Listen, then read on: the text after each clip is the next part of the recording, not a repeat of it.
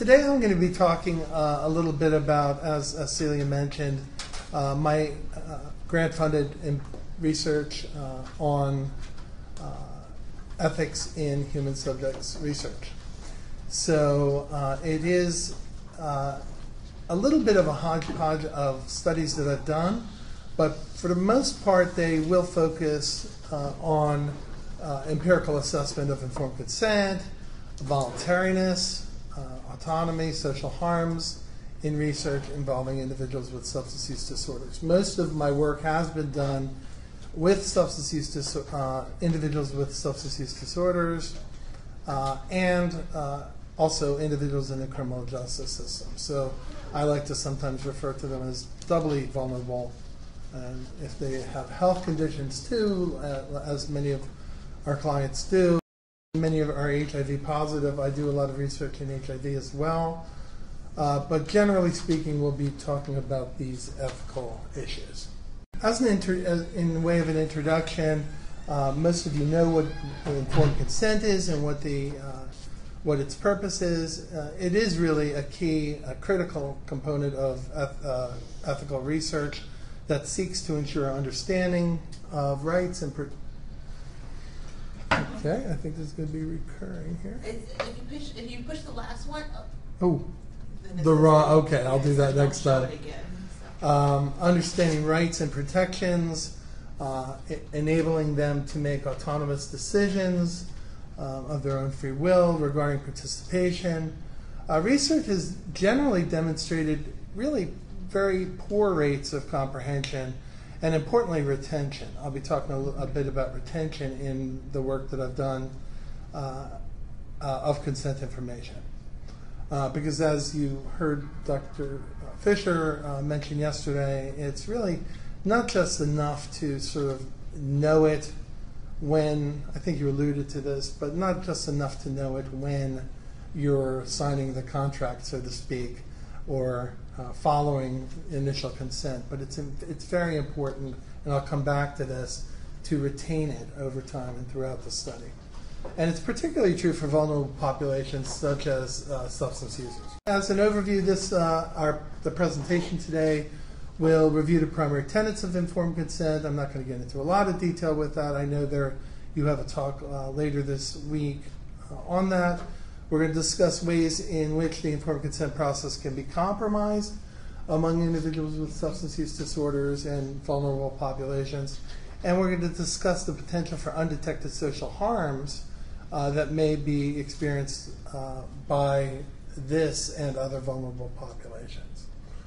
And we're going to provide practical evidence-based methods to address some of these issues. So generally speaking, this has been broken down in several different ways. This is more or less the legal breakdown. But essentially, the basic principles of informed consent are that it should be intelligent, knowing, and voluntary. Intelligence really means the capacity for understanding information, appreciating information that is presented to you.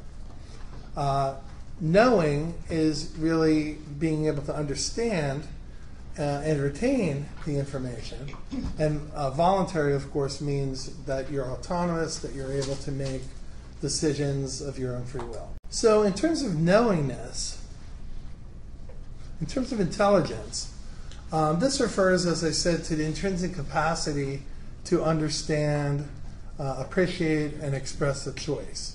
So some individuals may be so cognitively compromised that they may not be able to really fully appreciate or understand what you're told to them, you're telling to them about the study, about the risks and benefits, etc.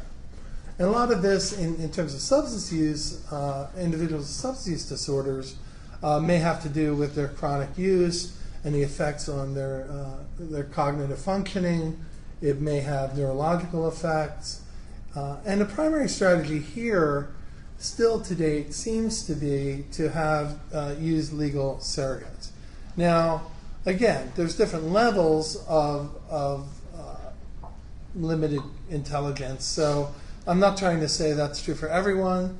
Certainly, if they are amenable to certain other skills building or other types of training, that can be adjusted.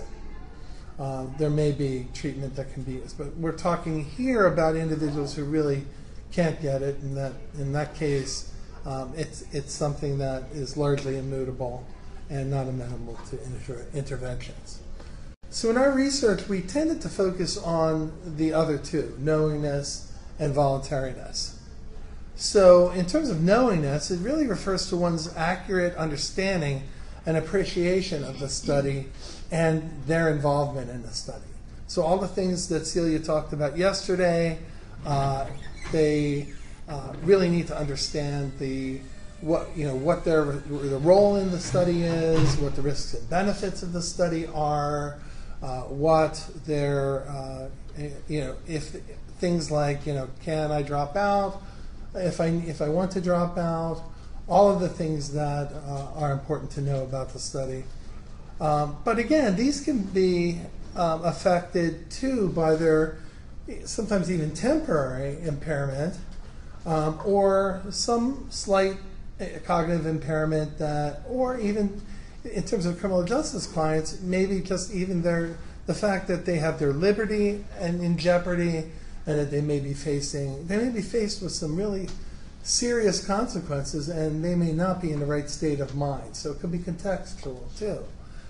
When you think about someone sort of sitting there in a drug court or in a jail cell, and somebody comes over and says, do you want to be in a study? There's coercion, there's all kinds of things that can happen, but individuals may not really be listening. They might be thinking about something completely different. They may be distracted. And there may be developmental and those environmental factors too that play a part. As well as limited education, poor nutrition, comorbid health and mental health problems, etc. So what has been done for knowingness, to address knowingness? Most of you are probably familiar with many of these strategies. The general aim is to overcome those perceived cognitive limitations or deficits and simplify the cognitive task. So for those of you who've been around for a while or even for a little while, you've heard, it has to be at a 6th grade reading level. We need to increase the font size. We need to use supplementary materials. And maybe if we put it in brochure form or if we show a video, there's lots of other ways to address this. One of the techniques that actually has some good degree of research support are quizzes with corrected feedback. So it's kind of like trying to teach individuals, give them the corrected feedback on the questions that they get wrong, and then to address those and teach them again. So it's sort of like just providing the correct information and sort of over-learning. Not really over-learning, but ensuring that they, over time, really understand what the study is and what the risks and benefits are. So in one study, NIDA-funded study, we examined administering this process of corrected feedback. We did it in a study of drug court clients, and it was done, and drug court is in perhaps the most vulnerable population, but again, they are vulnerable. Okay, they have their liberty or jeopardy, as I mentioned. They've been arrested. They volunteered to participate in this process of drug court, and so there's lots of things going on. Now, the consent quiz was presented at 3 monthly intervals, and during the consent quiz would evaluate their understanding of study protocol and procedures. So like sort of really the very easy stuff. Like, I have to come in for intake, I have to fill out these forms, I have to come in for follow-up. So really the procedures. The second part are really the risks and benefits of participation. And this really has to do with some of the things, again, that were mentioned yesterday. What harm could come of my participation? What are the things that I really should understand and know? And human subject protections, of course, are things like, if I'm harmed in any way, who can I contact? What is my recourse? What can I do to fix the problem or address the problem? So you can already begin to understand that it's not just understanding the consent at the time of consent. Because if I tell you at the time of consent that this medication or this process may increase your blood pressure 6 months down the line, but 6 months later you go to your doctor and you're diagnosed with hypertension and you don't remember that connection, what good is that? What good was that warning? Or if I was told that, this is completely confidential and your boss, no one will find out about this, and, a year down the line my boss says, hey, why were you in that drug study? What was that about? Knowing that there's recourse, knowing that there's things that you can do to address those issues. Half of the participants in this study received corrective feedback on the informed consent answers on the quiz, and then we compared and half did not. So both groups got the consent quizzes, but half did not receive corrective feedback. And compared to the consent quiz scores of those who did not receive corrective feedback over time, that's what we did. Here are the questions. And importantly, I just want to emphasize this because this is true with virtually all of our research. We really think that the consent quizzes that were out there for the longest period of time, and I know Celia knows this, and many of you know this, were really CYA, okay? Everybody knows what that means, right? So they were like questions like, you're in a study, yes or no? You're going to get paid for this study, yes or no? You can drop out of this study, where they sort of give you the answer and then they say, true or false. So those kinds of recognition questions and sort of give me questions really don't fit the bill.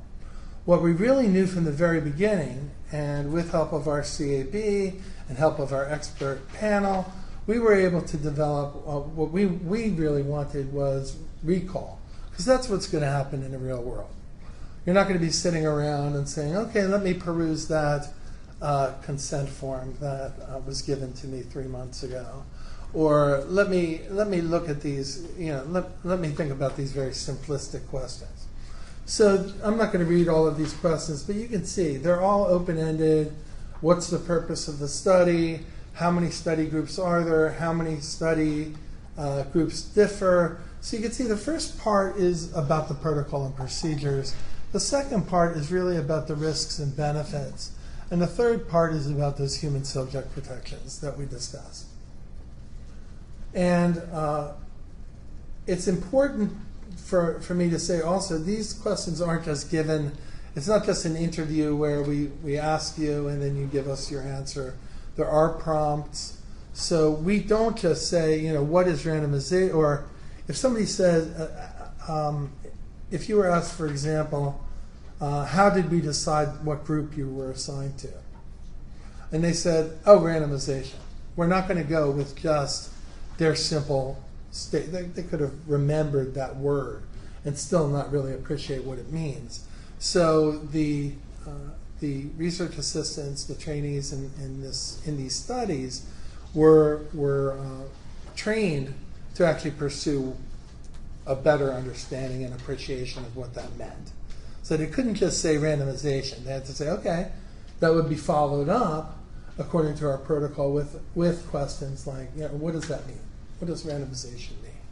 And how was that done? And they had to give some answer that sort of fit the idea that it was done by chance, that they had equal opportunity of getting either placement, that it was fair, that kind of thing. And we did a lot of rounds of training, and there was really high inter-rater reliability by the time we were done. So what did we find? Well, with corrective feedback, this graph is not very amazing. Look, the differences here between the feedback group and the no feedback group are not astonishing, but they were significant. So over 4 administrations, there was about a 2-point increase. Okay, and it was statistically significant, but most would argue it's not clinically significant, right? We're increasing it a bit. It's showing some kind of effect, but it's certainly not sufficient. So the next thing we thought about, we scratched our heads and we said, well, why is that? Okay, we're giving them the corrective feedback. We're giving them the answers. What possible other reasons might there be for people not really understanding and retaining this information? And in our advisory group, there was we all had sort of like the same epiphany. It was like, guess what? Some people may not just be all that interested in participating in your study. It's kind of like, anything you buy, a car or a bank loan or whatever, when you see the small print, how many people are really motivated to read that? So they might hear blah, blah, blah, blah, study, wah, wah, wah, wah, wah, payment, wah, wah, wah, whatever it is. Yes, and that might be it. So we thought, well, why don't we examine motivation? And what's the best way to examine motivation? Well,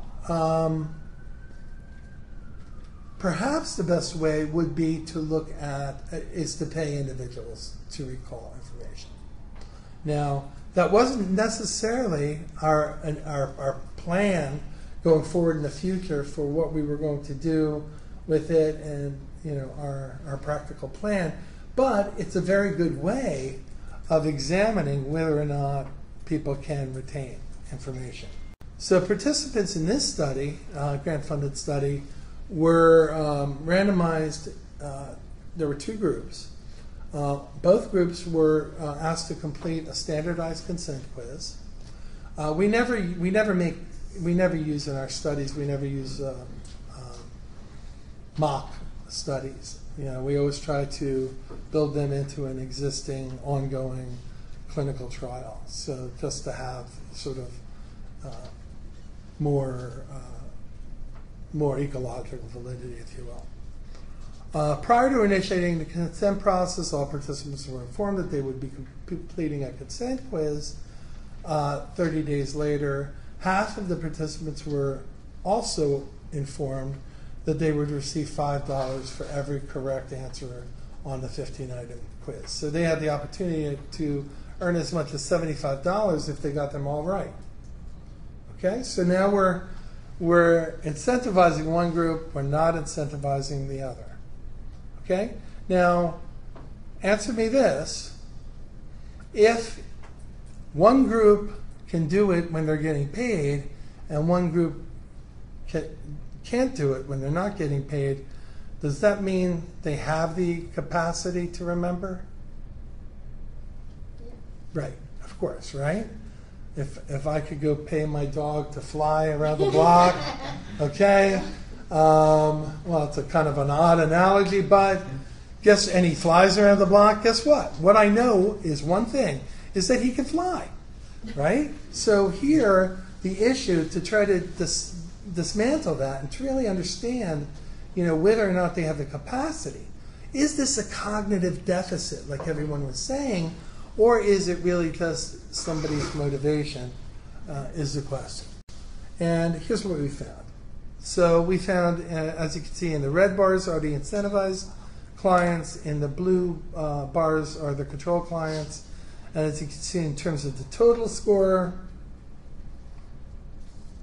the protocol score, the protections, and the risk benefits, you can see that there's a whopping increase in the ability to recall information if you incentivize clients. Now, so we looked at this and we said, wow, this is great, very cool, but 65% is still not really clinically significant. Okay? And when we looked at it, it sort of explained about 50% of the variance, which is good. That's a lot of variance. But that meant there's still a lot more to explore. So we thought, what if we use a remedial strategy like the corrected feedback and combine it with a motivational strategy like the incentives And maybe then we can get at both issues. Maybe we can motivate clients to understand and also adjust some of the remedial issues. So we evaluated the efficacy of a combined procedure. Participants received either monthly consent quizzes with corrective feedback and incentives, or monthly consent quizzes only with no corrective feedback and no incentives. And we hypothesized, of course, that the combination of the two would have even a greater effect on their ability to understand and recall it. So what did we find? Well, we found that, again, over time, what we found is that at quiz 1, there was a slight difference, not significant. But over time, by quiz 5, throughout the process, throughout the grant study, you can see that the control group actually decreased. Their understanding and recall of the information decreased. Now, these are important issues, like the ones I mentioned earlier. These are important issues like the ones that Celia mentioned yesterday. Remember when in the role play where the person was like, I don't remember you saying that you were going to disclose this to my significant other, So it's an ongoing process. And I have this argument sometimes, discussion, with researchers all the time where they say, no, absolutely not. And they treat it like it literally is a car sale. If they understand it at the time that you consent them, they sign their name, your job is done. And all the talking to them about what about if they get hypertension? What if one of these negative events happen? What if they don't want to hear about it? So that's kind of what we're dealing with sometimes with the opposition we get with not just with fellow researchers, but with IRBs, etc. But as you can see here, in terms of the total score on the quiz, there is a significant increase in retention, right? 83%. So we were setting sort of a 70% bar, and at this point, we really consider that clinical significance, not just statistical significance. Can I ask a quick question? Yes, please. What was for the 83%, or for either of them, what was the distribution like? Meaning, were you getting a cluster at 100 and a cluster at 50, or was it really actually pretty even across? It was pretty even across. I wish I had that data for you, but it was. I'd be happy to send it to you. And it is published, so I think we have it in there. Okay, and also by demographics, where did you? I mean, I'm assuming you looked at this, but and maybe you'll get to that. We did. We controlled for some of the real, the obvious ones, but we looked at your typical sort of gender, race, ethnicity, but also earnings was a big one. So whenever we're doing anything with incentives and contingency management, we're always careful to examine that because that's the most obvious one. If I have a much higher income, will those small incentives seem to work? And they do. They seem to work. So free food still works for faculty. Pardon? Free food still Yes, exactly. This is when we were looking not just at the total score, but at the score in the protocol, their understanding of what sort of the methods were and what they had to do. And as you can see, that increased significantly. In my opinion, statistically and clinically, it improved for their understanding of protections, and it also increased in terms of their risks. This was a little lower because there weren't a lot of risks associated with the study. There were some perceived risks, but not a lot of risks mentioned. Some breach of confidentiality, things that could happen, but were likely not to. And in terms of benefits, the same thing. Benefits were sort of altruism, and that it was helping the field, etc. So in summary, it seems that we can improve the knowingness and retention of consent information among substance users who enter research studies.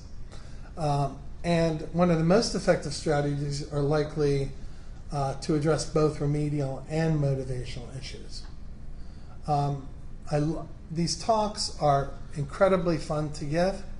But I'm still very dismayed at the lack of sort of implementation of many of these strategies. I mean, here we are in 2017, and no one is requiring us to do consent quizzes, valid consent quizzes, open-ended, recollection, not just recall rather than recognition. And it really frustrates me. I see even in our own institute sometimes somebody has like and there are groups that do use it. So I'm not trying to blame everyone, but even in my own institution, I see these sort of CYA kind of 2-3 item consent quizzes, which.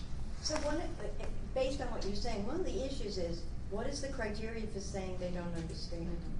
Because I think that's the real worry of investigators. Right. That what is a clinically significant, and for some of the vulnerable population, what does that mean? So, for example, with lower economic drug using populations, they come all the way and then they're told they can't be in it because they didn't understand. It's one thing if they're in withdrawal or they're high. But there's another in the sense that we're saying you can't be in it because you don't understand this. And so I guess that's my question. I have two questions. One is, how do we decide what is actually acceptable understanding? One thing is, do we compare it to some college person, and is that fair? Do we grade it on what we think is the most salient variables, and then do we know which ones those are to them in their life? And then if we do develop some criteria, then do we pay them if they came anyway, because it's kind of unfair to them that we recruited them? So a lot of money is spent on grants for all kinds of purposes, and we all know that, right? But I think that these ethical protections are very important, and I think it doesn't really cost a lot to for some of the payment. It depends on the study. But to answer your first question, I think it is really a multifaceted approach. I think we do really need to talk to our CABs, to do some qualitative research with our clients, to talk to expert panels as we did here, to identify the major elements that they need to recall. But I think that it's not yes or no you can be in a study. It's really about going further with your consent process. So remember, it's called informed consent, right? Our goal, our charge is to ensure that they're informed. So sometimes it can take several times. It can take a lot of work to actually get clients to understand. Now, if they have a level of impairment, as we talked, something with their intelligence or their level of cognitive functioning, that there are still possibilities of getting a surrogate or someone else. But depending on the nature of the study, yes, we may have to, in my opinion, we may have to say, they can't be accepted into the study. And I realize that brings up issues of procedural justice and other things we could talk about in another discussion. But my sense is that their protections, they can't venture into a contract or something, or a study that for which they really do not understand the consequences. So yes. So we as a field still don't know what information people need to make a decision whether to participate or not, right? We have regulatory requirements, but we don't have a good sense of how people make a decision to participate beyond the trust piece. But there's a set of information, just intuitively, there's a set of information that they need when they're deciding whether to participate or not. Then there's another set of information that they need once they're in the study, as you were saying, the risks, the right to withdraw, all of that they need to sort of remember down the road during their participation. And in a single consent process, Right. we don't differentiate those. We put them in the order that our IRBs make us put them in, and we give the information. And so when 5 months later, or however many months it was, it seems that there's a smaller amount of information that subjects would reasonably even need to know about. Mm-hmm. Then it's a very different set of information than they need to use to make the decision to participate. Right. And how do we get at those differences and have appropriate expectations? No, that's a very, very good point. I think to answer so first of all, because this, we were trying to establish this as conceptually, I think we tried to throw everything in. Arguably, at 5 months, people really don't need to any longer understand the randomization process, or, what they're, there's a lot of things that can fall at the wayside. But their risks and benefits, their recourse in case they're harmed, those types of things I think are maintained throughout the course of the study.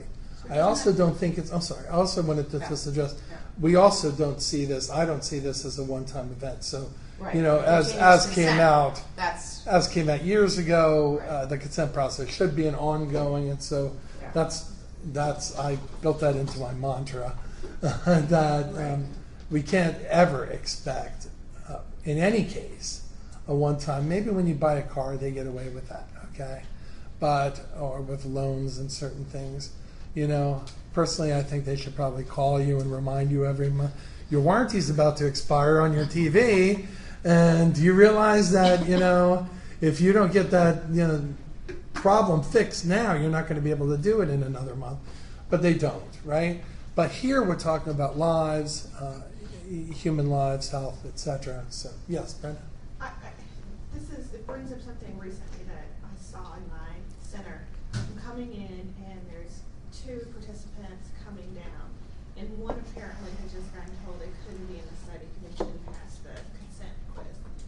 So he's talking to the person he's with, and they're like, they won't let me in the study. They told me I didn't understand, and so he's talking, and then he gets on the phone and he calls someone else who I guess from at the house, the sober house, the sobriety house, and says, don't even waste your time coming. You don't even know if they're going to let you in the study or not. And I didn't know exactly which study, but I kind of had a feeling it was one of ours in our area. And I'm sitting here and I'm like, oh my God, he's going to badmouth this study to everyone. Yeah. The whole treatment center, mainly because someone, probably a research assistant, did not explain, and they use the word understanding or you don't understand, and when someone white is saying that to someone black, there's a whole bunch of connotations and issues that come in, and and shame, and I'm just like, oh my God, it was horrible, Yeah. And that's when you said, I was like, yeah, I kind of saw that, because it's like. So again, with the corrected feedback, they're never sort of given a score, like you passed or you failed. The corrected feedback is more like, okay, you did really well. There's just a couple of items I want to go over with you. So it's more like a learning process rather than a testing process. Not being able to get it. Yeah. I would say, I want to be quick because I want David to go on because he has another part. Yes. But 2 things. One is that one approach has been a sliding scale approach in terms of criteria. What are the actual risks of this study? And the lower the risk, the lower the criteria needs to be in terms of understanding. But the other strategy is to say, I'm not sure this may be best for you to participate. I'm going to give you this consent form to take home.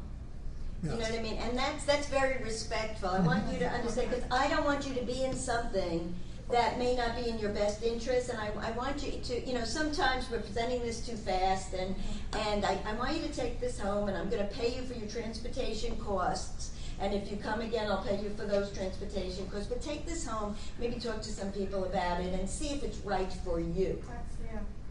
Right. David, have you ever compared your corrected feedback method, which is, here's the consent process, here's the quiz, let me go back and do that, to something like teach back, which occurs throughout the process, throughout the consent process, like at each topic area or paragraph?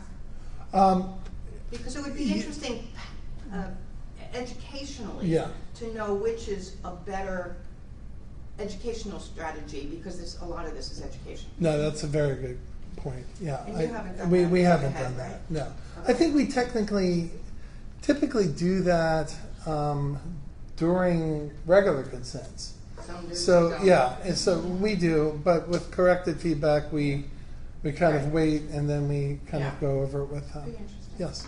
So I appreciate the presentation that you just did, and it brings me back to the issues that I'm seeing in Baltimore, where people are actually making a living off of participating in research, right? So with the basic informed consent, they know exactly what to say and how to pass the consent. Right. But I don't think in some cases they really understand the risk and benefits, and then also gets me thinking about like health literacy, and do you actually understand what those risks actually mean? So if I'm telling somebody, oh, you're at risk for hypertension, how am I sure that you know what hypertension is, Right. or what that even means? All you know is, I need to know to say hypertension so that I can get this. Right.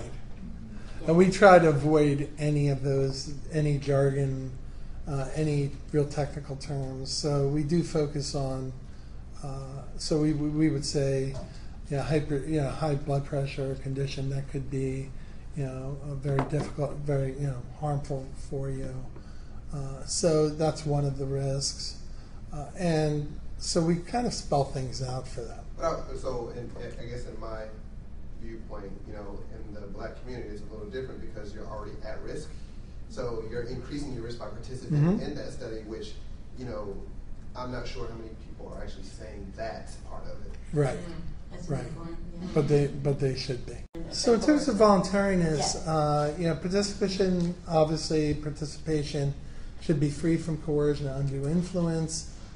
Individuals with substance use disorders often have certain situational factors. I told you about individuals in drug court, in criminal justice settings, inpatient units, etc., where it's hard for them to not feel like, I better play along in many cases, or I don't know what's going to happen. And I don't know if you guys can think about that, but if you were in jail, locked up, and you were offered something, you might think that this is going to look good to the judge, this is going to have bearing on my sentencing, this could affect my liberty. And they may perceive that either correctly or incorrectly. One thing that we thought would be helpful was to develop a measure of coercive pressures. Now, there have been other measures of coercive pressures, and some of you might be familiar with the MacArthur Admission Experience Survey that has been tailored for that process. But generally, the ones that are out there ask you to determine whether or not you feel coerced. You came here because you felt pressured. You came here of your own accord. You felt free to not enter the study. And that information, while I guess it's helpful, at least in determining whether or not they were coerced, they don't really get to the specific misperceptions or concerns that individuals have. And if you don't have that information, how can you address it? So what we did is we developed, again, a brief 13-item measure of coercive pressures. I think it was also eventually truncated to 12 items that criminal justice involved substance users may experience when asked to participate in research. This was done with a variety of criminal justice populations, drug courts, individuals in jail, individuals in prison, individuals in different strategies of intermediate punishment, etc. But essentially, we wanted it to be used to enhance the information that we would get so that we can address these issues with clients. This is just a snapshot of and I know these are going to be uploaded, right? Yes. So you can look at these in more detail. But as you can see, I felt like I was talked into entering the study. It was entirely my choice to enter the study. I thought it would look bad to the case manager. I thought the judge would like it if I went in. So things, are sort of cross, as you can see, they're cross-coded. And so essentially what we're getting out of this is who are the individuals that may make them feel coerced? And that allows us to then afterwards, maybe during the consent process, actually address these issues with clients and talk to them about, hey, do you understand, the judge actually never sees this information. This is between us. This has to do with your understanding of your participation, and this has no bearing on your on what happens with your case. So we examined it in I believe this was an R21 grant, for which I was a co-PI with Karen Dugash. Retest reliability, 3 to 5 days. We had pretty exact agreement. Convergent validity, it appeared to show that when we looked at it against the Iowa coercion questionnaire, a more general measure of coercion, it had higher CAS scores than those who did not.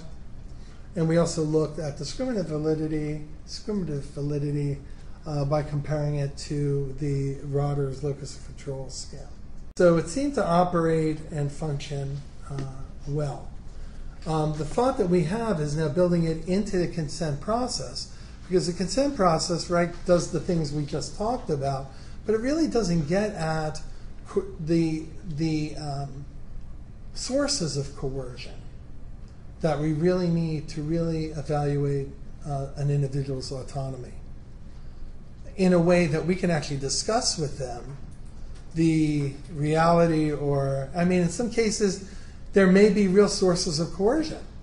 And then we have to decide whether or not we want to continue with the study, find another program, have an interaction with the individuals at the treatment program or at the court. There are a number of those recourse we can take to address these issues. And in most cases, it seems to be not realistic, but just something an attribution that someone's making. And I don't know, again, if I was locked up and somebody came in with a lab coat and said, how'd you like to be in the study? You have to stand on your head for 2 minutes, and then, whether or not I would be in the position to think that, I probably should play along, because this is probably something that would make it look like I'm compliant and I'm like being a good, maybe this will help my case. So there's a lot of that happens. We also examined in another study the use of a research intermediary to improve voluntariness. So they've been alternatively called ombudsmen and intermediaries, etc. But we thought that research intermediaries could be used as a way to interact with potential participants prior to them providing written informed consent. They had to be perceived as independent from research, from treatment, and other involved agencies. Again, we did this in a criminal justice setting with substance abusing clients. What we did is we took individuals.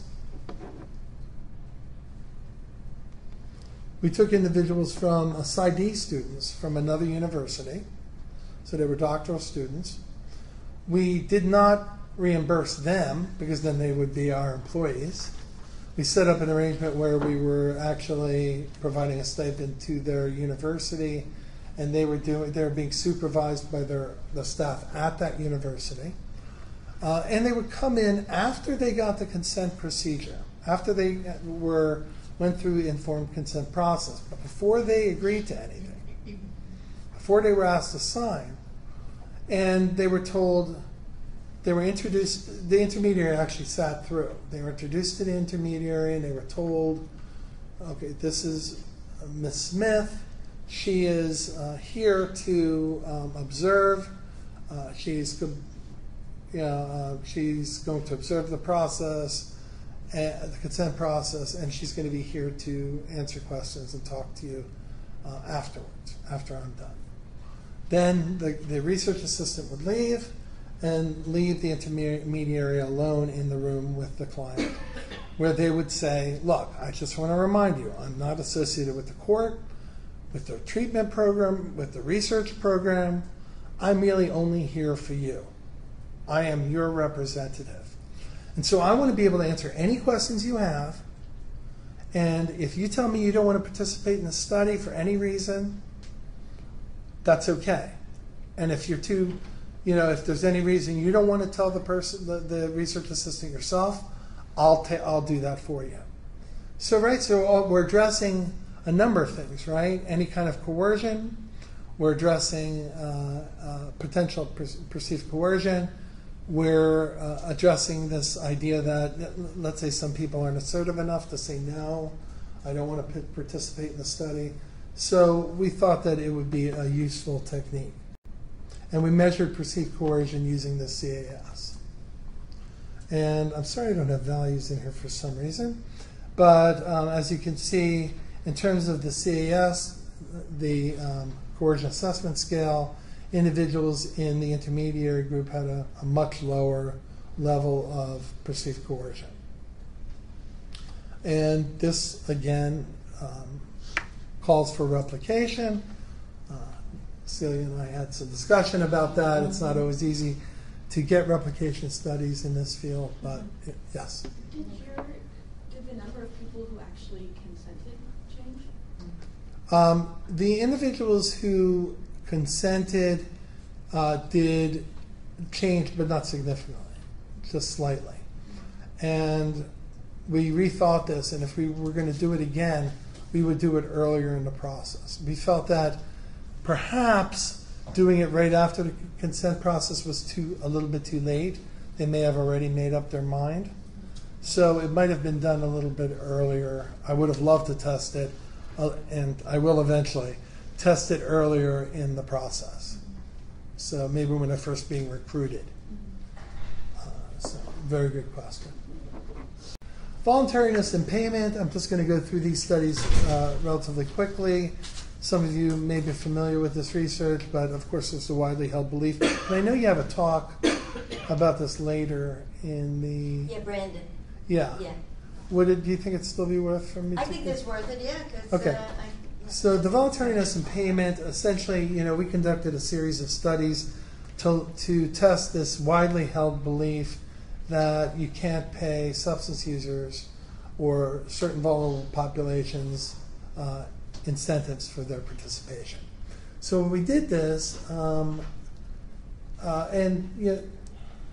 we did this by randomly assigning individuals to come in for a 6-month follow-up. So individuals were recruited from an outpatient substance use treatment program, and they were randomly assigned. We did a study where we were going to examine outcomes at 6 months. And they were told, randomly assigned, to receive different modes and magnitudes of payment. Okay? So you were told, for example, in Celia, you were told that you were going to receive $10 in the first study in cash. You were told that you were going to receive $10 in gift certificate. You were told that you were going to receive $40.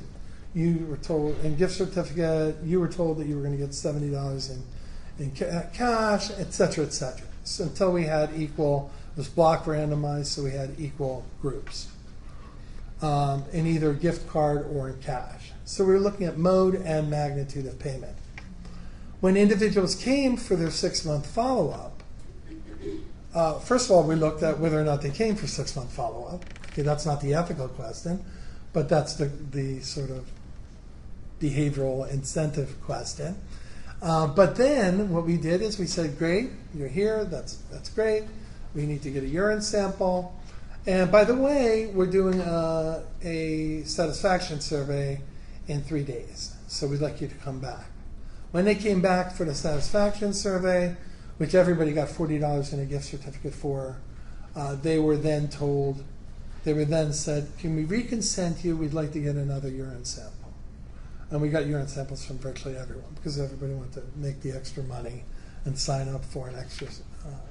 But what we were able to do then is we kept their initial urine sample from the 6-month appointment, and then we compared it to the sample taken 3 days later. So we were able to then look to see whether or not they engaged in new drug use. Right.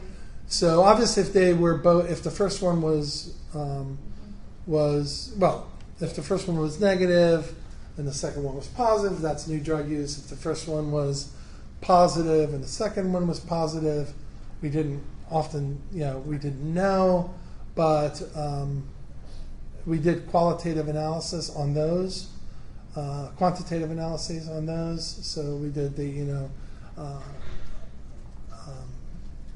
gas blocking. Kaiser? Yes, on there to examine that, and so we were able to determine that. We also asked them then about their level of coercion, and what did we find? Well, these were 2 separate studies. It was one grant and then a competing renewal, where we in the first study, the panel on the left, what we found is that the individuals in the green who received cash started off with experiencing some perceived coercion. Just trying to see this. Yeah, that there was no difference in mode or magnitude on perceived coercion.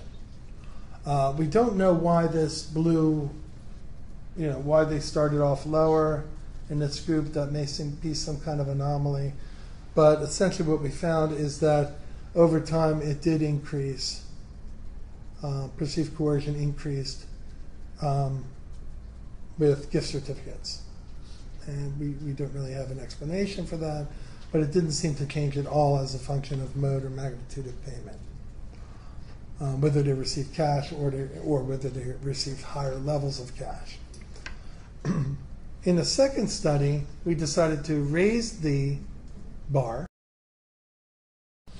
and we retained the $70 amount just to kind of see that whether or not we had some, whether the study was valid and reliable. And as you can see, it continued to increase.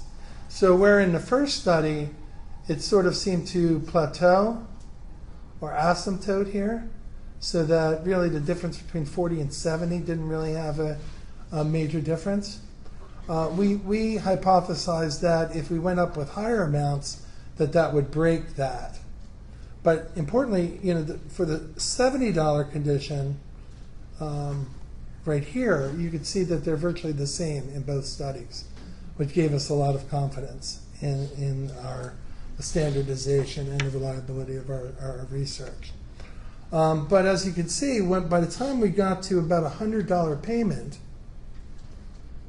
in cash, we had reached the point where we thought this was actually clinically significant. Okay, not just statistically significant. Because we were now getting what the field generally wants you to get 90% follow-up rates, right? But getting 70% follow-up rates can make the difference between publishing or not publishing a study. Because if you don't get representative follow-up cohorts and outcome studies, it renders your research often non-publishable. And very importantly, I loved what Celia said yesterday about advancing the scientific process. So here's a place where that really rings true, right? If we want to do outcome studies, which largely are based on getting representative follow-up cohorts, and we want them to come in, I can't tell you, because when I was doing this research, I perused the literature, and you'd be amazed, if you're not already familiar with it, how many studies completely fell on their face because they were unable to recruit representative follow-up cohorts. Millions and millions, probably hundreds of millions, if not billions of dollars wasted on research, 5, 10-year studies that didn't get the follow-up cohorts that they needed. So here's a way of actually improving. So there's a practical purpose for the scientific advancement is to get representative cohorts, but there's also this ethical sort of belief or truism that's been we've been holding on for the longest time. And as a clinician, I'm a clinical psychologist too, I remember the days when I used to set in their goals. Okay, that's water. So hopefully it didn't create any kind of electrical problem. That we would set goals for the clients to get their first job, right? So when they were employed and to gain autonomy. And we would celebrate that when they achieved that goal. And sometimes that meant a $200-300 paycheck. And here we're quibbling about sometimes a $70 payment for individuals participating. It's very paternalistic in my perspective, and it doesn't appear to, as I've shown, increase rates of new drug use. So this is where we're looking at new drug use. There seems to be no difference by cash or magnitude, or mode or magnitude on the amount of new drug use, which we measured, not self-report, remember, by comparing those urines. So it's very objective. And importantly also for advancing research, it reduced the number of tracking calls. So again, that behavioral question, which is we kind of knew the answer to, the larger the reinforcers, the more likely they are to come into treatment. The last thing I want to present, I know I'm running over, but is a study that actually Celia helped. She was on our advisory board. There was a call a few years ago, PAR, that was looking at finding new ways to identify harms, social harms that may be experienced by individuals participating vulnerable populations, participating in HIV and substance abuse research, who may be victims of, subject to victimization, oppression, stigmatization, etc. And one of the things that really sort of bothers me about IRBs, besides the fact that we have to keep every signed consent form, but not a lot of people care whether or not they understood the consent form. Okay, that kind of seems a little bit confusing to me. Sorry, I'm up on the soapbox here. But the other thing that bothers me is that we tend to find out about adverse events and social harms accidentally. Right? Sometimes our research assistants are doing an assessment and they find out, they tell the PI, this person, was hospitalized the other day, or this person was, attempted suicide the other day when I was doing this Beck inventory, or whatever the case is. But there doesn't seem to be a real structured way of identifying these social harms. This is particularly important when we're talking about research with involving HIV, substance use disorders, often in countries or in locations where the government, the religious sort of community, social supports, or even the law just makes it sort of illegal. So I was just in the Philippines. People get executed for using drugs. And the focus, Duterte talks a lot about only killing dealers, but he also kills users. Okay, so there's research going on there. Okay, but we need to know what the harms and the risks are.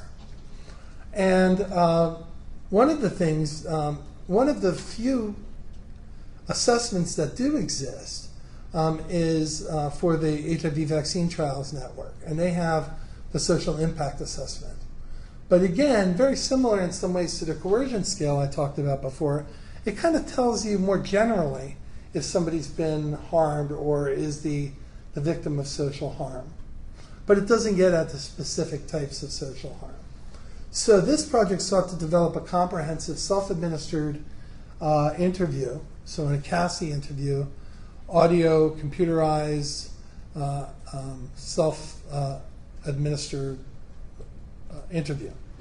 A CASI. I know I got that wrong somehow, but that's what it is. So it's not an interview person to person, it's an interview through the computer with headphones, very private, very easy to provide information that is very sensitive in nature that you may not feel very comfortable talking about. There are people that walk home from a research program with their consent materials and copies of their stuff. They walk into their house and their significant other flips out. What does that mean? They may not even be HIV positive, but they may be participating in an HIV trial. And all of a sudden, there's abuse potential. There's all kinds of things that can happen. People have just been seen by friends leaving an HIV clinic, and there's victimization that occurs. There's being sort of alienated from your social community, by your religious community, etc. So there's lots of these things that we don't pick up on, and we need to pick up on these so that we can adequately protect our clients. So we developed items by surveying researchers, conducting HIV-related trials. We held several focus groups with former HIV-related trial research participants who had substance use disorders, and we convened a multidisciplinary expert panel, of which Dr. Fisher was part of. Items were evaluated for clarity, etc. And the iterative process resulted in a 12-item scale that looked at whether or not the participant experienced social harms, the frequency, the seriousness of the harm, and the way in which the study it was study related. And this is the CASI-SHQ. I was told that there are a couple glitches in typos in this, but you do have it in your. You should have it in your downloads. So what did we find? We found that participants were generally we had 79 individuals with substance use disorders participating in one of two HIV-related trials. Participants completed the CASI-SHQ and HVTN-SIA, which we talked about, at months 1, 2, and 3 post the host study. Okay, so this is done on top of a host study. We counterbalanced the order at which the scales were administered, and survey data about perceptions of feasibility and acceptability from the study participants and the research team were collected. In terms of acceptability to participants, of the 64 clients that completed the satisfaction assessment, 92% reported that they found it to be acceptable, and they thought it was useful. In terms of the acceptability for research staff, also of the 4 members of the research team that completed the feasibility study, no respondents indicated disagreement to the statement of the following statement, and generally seemed very positive. It was easy to use, reported that it didn't really disrupt their research procedures, and it was very straightforward. And looking at the figure at the bottom, you can see here that the SHQ picked up many more social harms than the SIA. And when we look at the types of harms that were identified, this had to do with problems in living arrangements, problems with employment, problems with coworkers, and problems with neighbors. Now, this was done in a local study at the University of Pennsylvania with a colleague of ours, Robbie Schnoll, who's doing tobacco research with HIV clients, and we did this also in our HIV trial in drug courts. So there were two host studies. this type of assessment is even better suited for programs that not in Philadelphia, but research programs that are being done in locations, as I mentioned earlier, where there may be really strict draconian laws against being homosexual, about HIV, and a number of other things that maybe are a little bit less stigmatized here, and with less risk of oppression or victimization. In conclusion, substance abusers present unique challenges. Research has provided useful strategies to help improve the consent process and the identification of social harms. I think that we all share a common interest. I think, as I mentioned yesterday, I think that for too long, these kinds of research questions were relegated to armchair debate and rhetoric. And it's the last 15 or 20 years, as Celia mentioned yesterday, really has been a finally, after how long since the Belmont report and the Nuremberg trials and everything, are we actually looking at these things through empirical lenses? And I think that we could find ways to improve human subject protections, but also advance science, as Celia mentioned. Thank you.